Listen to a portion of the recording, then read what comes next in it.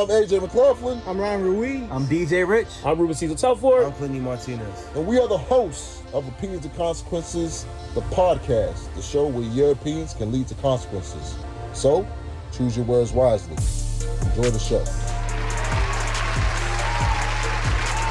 Oh man, people, man. Welcome back to another episode of Opinions and Consequences. Off the books, man. You know, the thought-provoking, the sometimes controversial, the spark fire-setting conversations that we have here on Opinions and Consequences. Off the books, you know, the condensed version or the full version of Opinions and Consequences. I'm your host, AJ McLaughlin.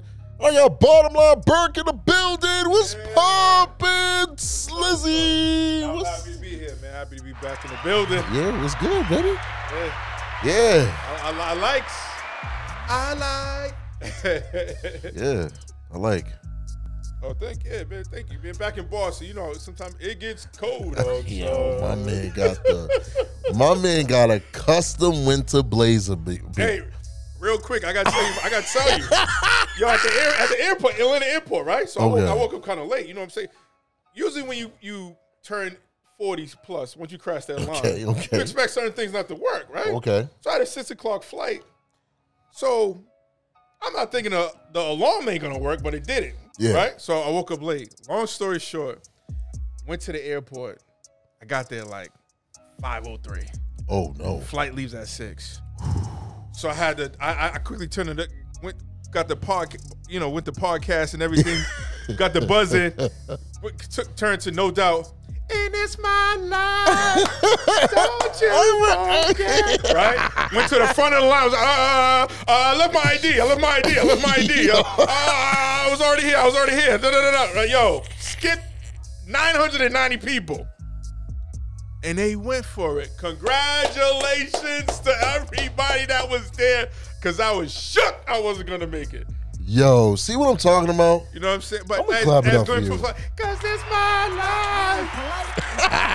Don't you forget. Listen, man, we're going to get right into the meat and potatoes, people, guys, man. This episode is about the new era of dating, man. Jamal, I know you had some questions, man. Let's get to it. Let's get to it. Let's get to it. Hey, let's get a little spicy too. You know like sazon. Okay. Yeah. All right, but check it. Let's just get to it. So, what are your qualifications? We both husky, muscular, whatever. You know, big dudes, as some people say, right? What's your qualification of a BBW with respects to women? What's your over and under? Oh my God. Okay, listen, I'm gonna direct over here first, okay, people. I want to make eye contact. Listen, sweetheart. If your gut goes over your belt buckle, it's game over.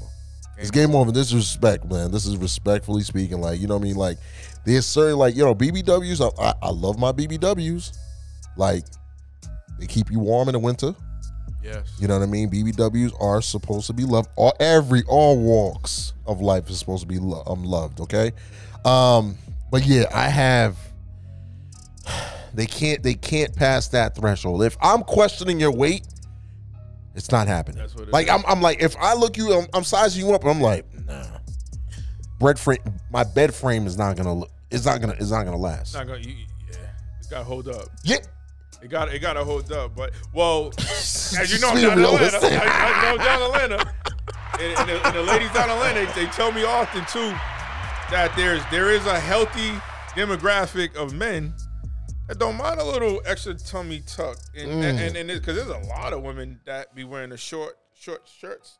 Oh, the crop top with the belly Ezekiel Elliott with the belly out though, yeah, with the belly out. The Winnie the Pooh. That's prominent a little bit down there, man. That's prominent. I no judgment. You do what you do, but no, that was just something that came up. A couple of fellas was asking, about that. So I was like, I'm going to Boston. Let me ask AJ. So like, well, you don't have do you have an over and under? Do you have like what's your over, like where you're like, nah, it's not gonna happen. Like, it's just like, sis, I can't. When the extra layers come out, where they got like a sweater and a coat. Like, you can't be built like a 2-liter Coke. Like, if if I look at you and I see that, if I'm all I'm thinking about is like, have you been eating silly putty? Like, you know what I mean? Like, these are certain things where I'm just like, nah. I think it's the personality too. I think it's just if she's still bubbly and still affectionate and still, still good energy in each other's presence, I think that as long as you gonna let it ride. It depends. And this season of my life, no. Okay. Today, absolutely not. I'm just saying in general. I had to kind of go back to the yesteryears, but no. Today, no. So like, what's an under for a BBW? Like, you know how some girls be like, "Oh, I'm thick." Sweetheart, you a light ragu, boo boo. Come on, like, you know how some girls be like, "I'm thick," but and I like the confidence. I like the confidence. I like the confidence. But then you're looking at them like, where? Yeah. But then it goes back to attitude, personality. No, it does. You know what I mean? That confidence, that thing does wonders too to help you kind of maybe overlook some things if you are in the indecisive, teetering on maybe I will or will not. But today, no, I'm not doing the overflow or just the extra. I always like a voluptuous woman. I mean, we big dudes, we muscular. Sometimes life gets stressful. Yeah. And life gets stressful, and it's good to kind of like. I need my counterpart to hold me up sometimes. Yeah. It's good to. I want you to carry me over the shoulder. Like, nah, if you can carry me over the shoulder, like you're built different. You're built real different. Like, I definitely like a voluptuous woman, and it's just a question that a couple of fellas was talking about. So I felt like that's solid. Let's bring it up. That's solid. That's solid. Let me ask you this, man. So what in this new era of dating? What has been some new uncommon etiquettes and behaviors that you have encountered in this dating world now? Have you accepted it? Any recommendations how to cope with this madness if you're not accepting it? Like, what is some of the things that you have encountered, like, you know what I mean, like, throughout this whole new era of dating? I just think that, without question, send all emails to Jamal Jamal Falcons. Whatever. Shit. But there is a reality right now in the dating space and climate. I'm not gonna say all, but there's a healthy demographic of women that do have unprecedented expectations of men and how things are supposed to go, or what a relationship really constitutes, or how it's supposed to operate. Definitely. And I think that there's a disconnect that remains, because once they reveal, okay, this is what I'm looking for, this is my expectation of the man, and then vice versa, you could kind of see the separation keeps widening. Okay. As far as like, is that even possible?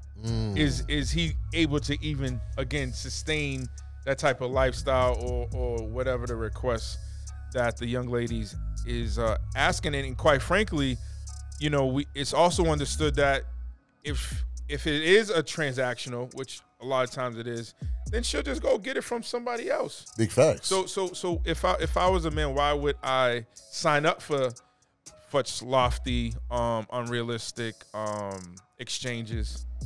When you think about it, she's designing a relationship that's for her, by her, and because of her. And so I don't know. I just think that it's spooky out here. I don't mean on some Halloween thing because it's Halloween in October, but it is spooky. But what I accept, you got to play the game. The game is the game. You know what I mean? The game and the game, and right now, it's a tricky one. It's a tricky one. It is. Yeah,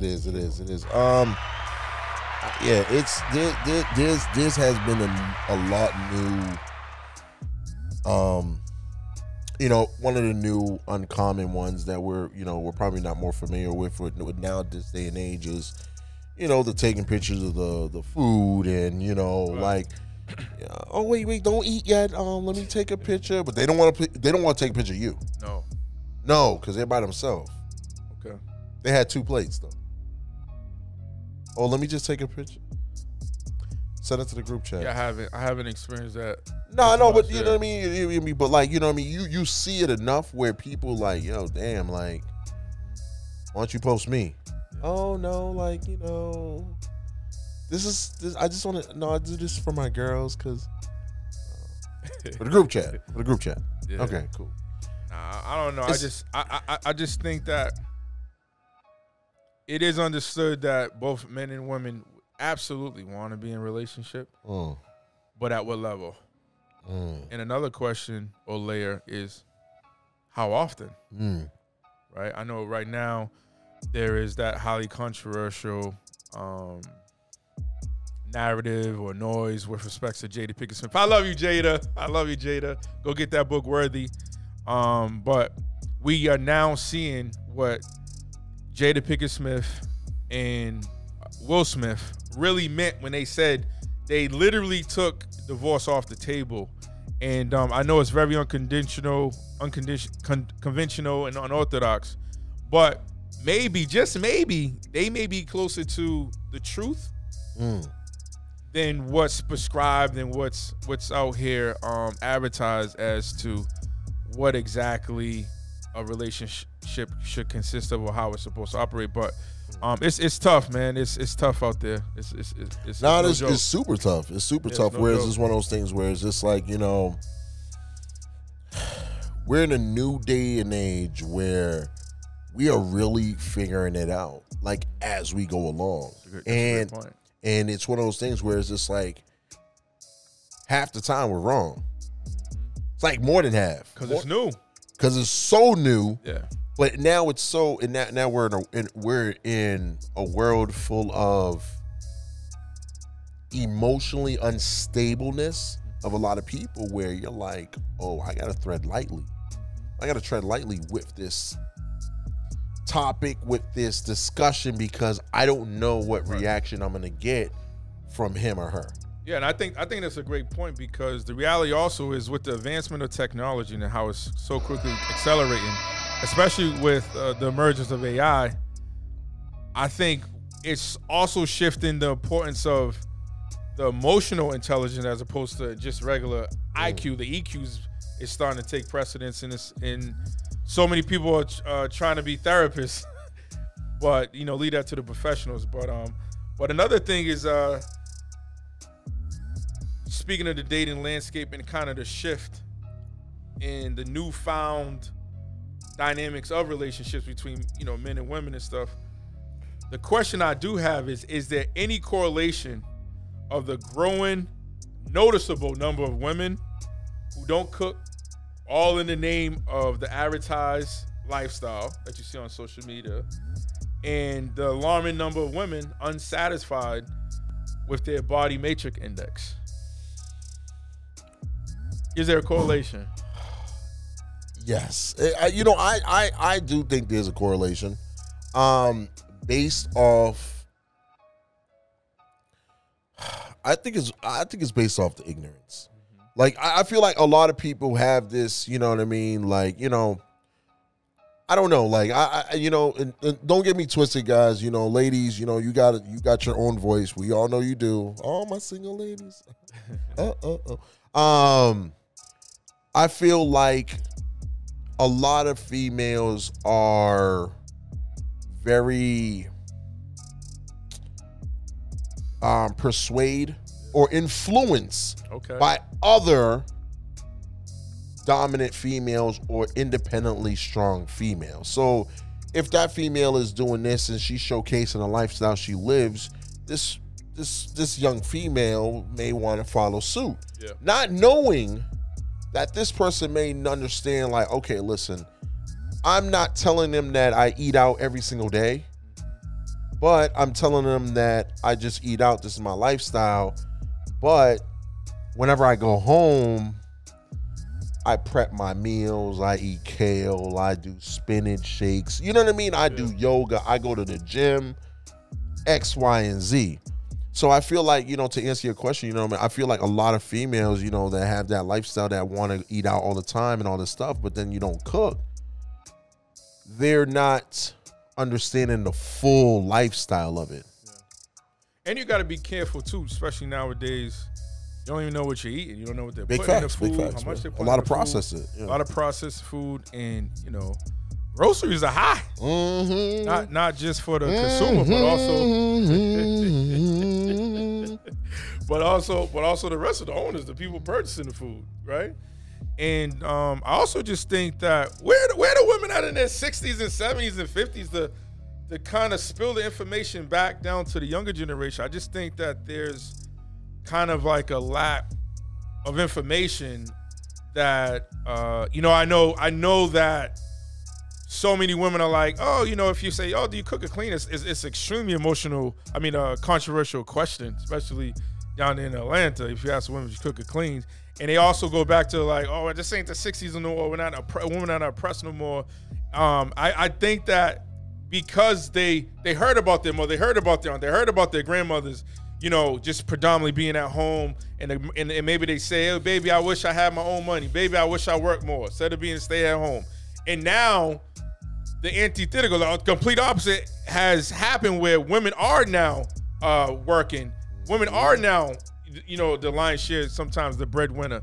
But what they don't have is a man. And ultimately that's what the goal is, the man. Grandma might not have the money, grandma might not have the job, but grandma had papa. Grandma had grandpapa. Mama had papa, and I think that is now slowly being replaced. I know in the digital age and stuff like that, instead of man, they got a house. Instead of man, they got a car. Instead of man, they got all these other objects. And that's where their justification is. But the main thing is the main thing. They want a man, and they don't got a man, right? So they can showcase all of the shiny things. But ultimately, when a man looks at that and hears what they're saying, it's saying, "Oh, that's great and everything, but where's your man? Yeah, where's your man? You know what I'm saying? So where's Bay at? Yeah, and so I mean, this is a lot of other topics we could discuss that is right off of this particular subject matter. But I just hear so many women that I meet talk about that, but then they still privately are frustrated that they don't have a man. Yeah, I feel like you know what I mean. They're just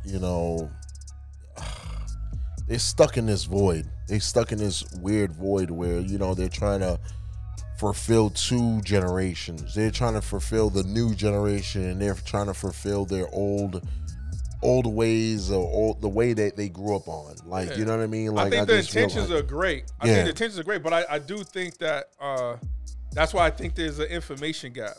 It's just because so often it's almost if like they're reading from the same script, they're saying the same thing, the rebuttals are the same, the questions are the same, the silences are the same. Like, but I got something just along that line, like, because I wanted to actually like make it make sense.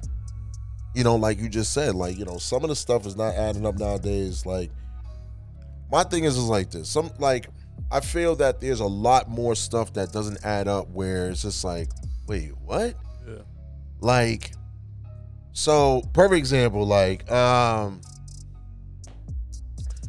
sweetheart, you make $60,000 a year. You're in an apartment, 2-door Honda Civic, no judgment. But then you want your partner to make 6 figures, own a house, and drive an expensive car. Right. How does that make sense? How does that make sense? Like, make it make sense for me. I can't make it make sense because it doesn't add up for me. Yeah, I can't. I think that is for that young lady who has that expectations financially, for their man to explain that one. But that also is somewhat commonplace in. I believe if you wanted somebody that's 6'2", that makes over 6 figures and all the things that you hear so often that's distributed and repeated on social media, I think it's like a 3%, 1%, 4%. It's like going to the league. You and I went to the league. It's like essentially they want to go to the league. So I don't know. Whoever is doing this agenda thing is doing a phenomenal job, because honestly, in all seriousness, it's like the gap just keeps widening when people sit down and get real about the conversation about what they want or foresee in a relationship, and then the further along you get along that journey down that road, you realize how far apart the reality is for what you thought it is. And the bottom line is this: you could get what you want. Yeah, you could get what you want. It just may not look like the way you want it to look, right? And I think that we all fall victim to that. We're human. We're not perfect. You know what I mean? But it's spooky out there. It is. It just doesn't. It doesn't, like, you know what I mean. Like, I just want it to make sense. Like, you know what I mean. Like, I'm not saying, ladies, gentlemen, don't shoot for the stars. Like, but like at the same time, make it like reasonable. Like, you know what I mean. Like, you know what I mean. Like, if you know, we're athletes, so we can relate to certain things. Like, yo, if you got D3 skills, don't think you're gonna get picked up from a D1 school. Like, you know what I mean? Like, you gotta be realistic on it, and then you have to sit there and be like, yo, I'm D3 worthy. Maybe I should start looking at getting a job. But in this situation too, they're the recruiter. Yeah. They're the institution. Yeah, you're right. They're the coaches. So they can stand on that hill as long as they want to. But yeah, the reality is that tick, tick, tick, tick, tick, tick, tick, tick. And it doesn't make sense. Like, you know what I mean? Like, I get it, man. Everyone should have their standards. Everyone should have standards. But like at the same time, if you can't achieve those same standards that you're trying to put on another person, I don't think the math is adding up. The math ain't mathing, like Maul says. Yo, Maul said, yo, the math ain't mathing. Like, math don't be mathing. You see what I'm saying? So it's just one of those things where it's just like, yo. It used to be funny. I used to laugh at it like, damn, she said what? Oh, that's how she feel? That was not funny. But now, you know, tick, tick, tick, tick, right? You know, as you get older and you see more, you see like, oh shoot, this is a real thing, and it's not productive. It's not gonna get people the results that they ultimately want. And it's just this constant, unsatisfactory, unhappy, cyclical thing that happens. But I think conversation like this and just continue to go through that process, hopefully things change with new information. Yeah. I'm hoping because it's like, I don't know where they're getting their inspiration from. I don't know where they're getting the movies, the TV, movies, social media. Yep. The songs. You know, but all this stuff ends, right? It's fictitious. That's what they want. That's what they be wanting. That's what they be wanting. Sweetheart, man, all I'm saying is, yo, just, you know what I mean, aim for the moon, but yo, like, damn.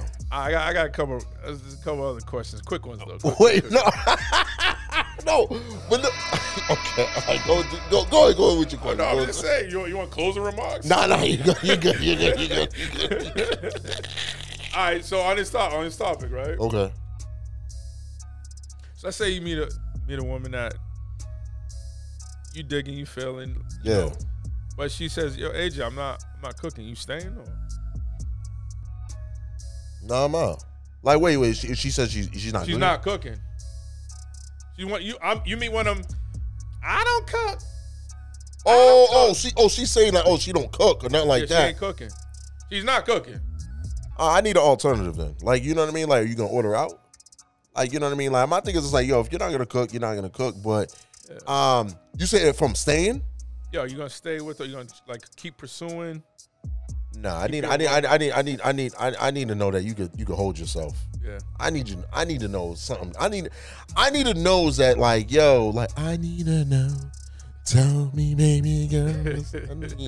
No, but like, I need to know that you could hold it down for yourself, sis. Like, I think it's important. It's important that I know that you could survive. How'd you make it this far? Yeah, we both could cook. I'm sure. Yeah. Oh yeah. We throw down. But yeah, I just think it's important. They're very important. Very important. All right. So on that note too, with respects to the cleaning, are you big on like somebody who actually cleans, or because everyone's busy, the man and the woman's working? So would you also entertain the idea if every other week or somebody you have a cleaner come by as opposed to just having just y'all two predominantly clean? No, this is 2023. There's more options. No. I need to know. Like, I could get it if we have a super busy schedule, like we're moguls and our time is. But like, yo, if we could kick it Right. after working a 9 to 5, we could clean the house. All right. Like, you know what I mean? I think that, you know, we chopped up about it. I think it is therapeutical, and, you know, and I think it creates more of a better bond with you and your counterpart. Like, you know, you guys are cleaning together, you guys are doing something together. It may not even, you could throw soap at each other. You know what I mean? It's something where it's corny. And after you clean, you order pizza. Like, you know what I mean? It's cheesy. It's cheesy, but like, you know what I mean? But it's I feel like it's therapeutic, where it's like, oh my God, we did this, you know? Okay. No. It's Facebook worthy. I could do both. I could do both. I definitely, and it depends on the lifestyle. Cleaning. Yeah, I definitely enjoy cleaning stuff like that. But I could see how it could be a little bit more convenient if once a month, or, you know, every other week, 2 times, you know, every other month, something like that, where somebody comes in to help to give relief and things of that nature as well. Yeah. I can see that as well. I can see that also. Finally, well, then you wouldn't entertain like nannies and all that stuff. No, like I said, it depends on the lifestyle that we have. Like, if we are like on the go every day, like, I get it, bro. Like, yeah, Ye said it best. He was like, yo, like the something about the camera started new babysitter. Yeah, like this. Yeah. You know what I mean. You stop taking the credit. Like, you know what I mean. Like, it's just one of those things where it's just like, yo, like if it warrants the lifestyle, and where you're gonna kill 2 birds with 1 stone, but you always got to remember, like, yo, you need that authenticity to, you know, bring up your children, your family, and all that. I believe that. Yeah, because there's no. When you cut corners, don't expect a square deal. I remember Bill Belichick said that back in the day. But nah, yeah, okay. That's just, I think that's important. I think something that I hear, both noise from men and women who are in relationship, long-term relationship, married relationships. That's still something that is often discussed. So I just was curious with your thoughts on that. What's some positive remarks before we get out of here? If you're on a team, or you're screaming, we're a team, you can't keep calling isolation plays. Talk about it. You can't keep calling isolation plays. Talk about it. But that was deep. something. I like that. Biggs Burke, man. Shout out to Biggs Burke, man. I seen that one the other day. I said, "Woo, baby, I gotta use that one. That was good." Nah, I like that because it's just like, yo, it's like, especially if you're in a relationship, you can't be kind of ISO. Yeah. A little bit of words of wisdom before we go, people. You know, I know Mom was talking about BBW. Is like, it's funny, like, you know, yo, it's funny, like, you know how, like, when heavy girls lay on you and they ask you, "Am I heavy?" And I'll be like, a little bit. More of the story, people. Listen, I'm all right with you not liking me. I'm just mad that you lied to me about it. You heard? Salutations, man. I want to thank you guys for rocking out with us for another episode of Opinions Consequences Off the Books. We got Bottom Line Burt in the building. Till next time, you already know the vibes, man. Salutations. Chill.